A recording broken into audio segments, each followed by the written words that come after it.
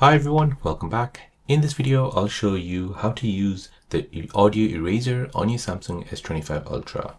So with the audio eraser, when you record a video using your Samsung S25 Ultra, you can basically tweak the audio so you can get rid of unwanted noise from that video.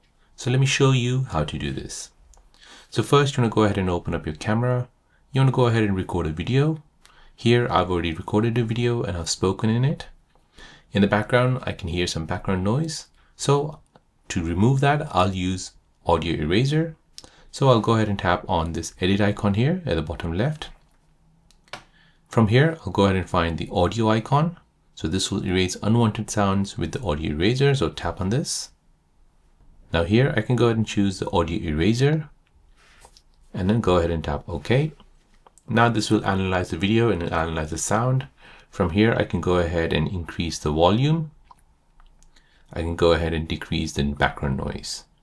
So you can go ahead and play around with it, press play and see what it sounds like. If you're not sure, you can go ahead and tap on auto and this will basically do everything for you. Now, once you're happy, tap done and then go ahead and tap on save copy.